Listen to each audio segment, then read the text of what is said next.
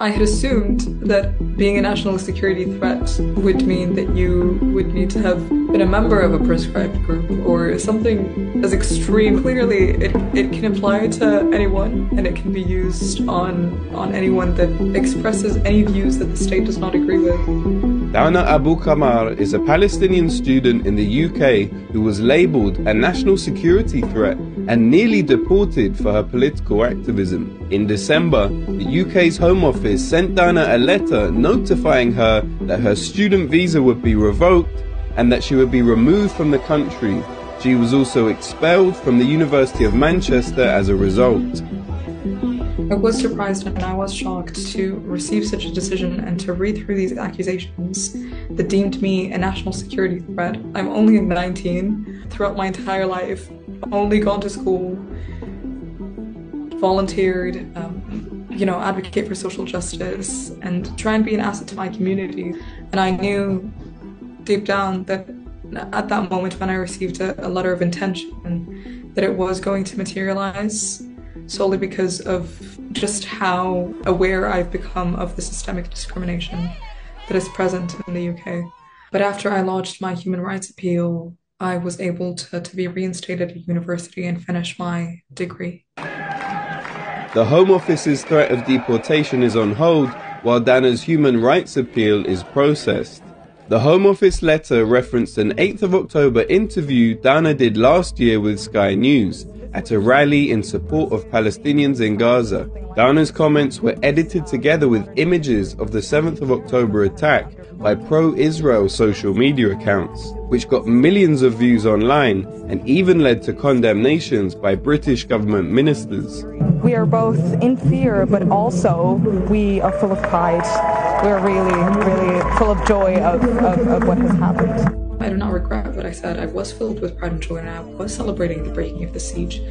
The breaking of the siege is a monumental moment in Palestinian resistance.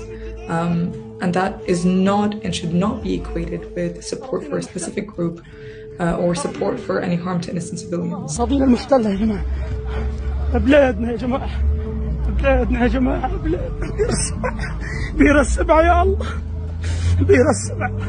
fact, equating that to terrorism just means that Palestinians are seen as deserving of living in a prison and deserving of being entrapped. We were celebrating the breaking of the siege because it is a lawful act of resistance. And equating that to harm to innocent civilians is just completely out of place. I never supported or condoned harm to innocent civilians, and I never will. That is just not who I am. They misrepresented my character and my views. Dana's case raises questions about free speech in the UK and legitimate support for resistance movements. The right-wing British government has spent years criticising what it sees as a lack of free speech on university campuses and has even passed new laws guaranteeing students the right to free speech. I beg to move that leave be given to bring in a bill to place a duty on universities to promote freedom of speech, to make provision for fining universities that do not comply with that duty. However, recent Palestine protests have shown that the limit of free speech is Palestine and criticism of Israel, especially voicing support for a people resisting a military occupation, which is actually a key tenet of the UN Human Rights Charter. As a resident here in the UK, freedom of speech, I assumed, would apply to me just like it would apply to any other person. So my expression of my political views, and in this case humanitarian views, were definitely curtailed by the Home Office decision to suppress and censor my voice in supporting Palestinian resistance. Resistance is not just limited to armed resistance, which is very much illegal under international law. You can resist in various different forms. You can resist by educating others. You can resist by existing.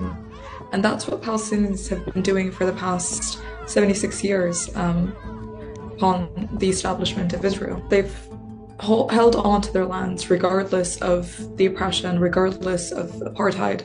Dana's father's family is originally from Beersheba, now in Israel, but were forced to flee to the West Bank during the 1948 Nakba, while her mother's family is originally from Gaza. 15 of her relatives have been killed by Israel since October 7th. So while the UK government allows British citizens and residents to fight for the Israeli army and said it will not stop those who have committed war crimes in Gaza from returning, nor has it done for any returning Israeli soldiers in the past, Levy, I'm here in Jerusalem, originated from London. British residents with heritage in Gaza who support the legitimate resistance to these wars are deported or barred from entering in the first place. It's blatant hypocrisy. When it comes to the UK's policy in blindly supporting Israel in its perpetration of genocide, anything that goes against that needs to be shut down, needs to be suppressed, no matter the cost, and no matter how that kind of conflicts with human rights and with the various different principles that are legally applied here in this country. And so yes, clearly, like their training of IDF soldiers and their sending of arms and various other support instruments to Israel merely showcases the blind support of UK to Israel. The Home Office has cancelled my student visa because I spoke up against genocide.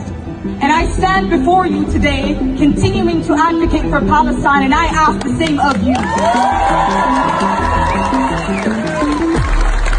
I ask you to stand up against this injustice, no matter the risk.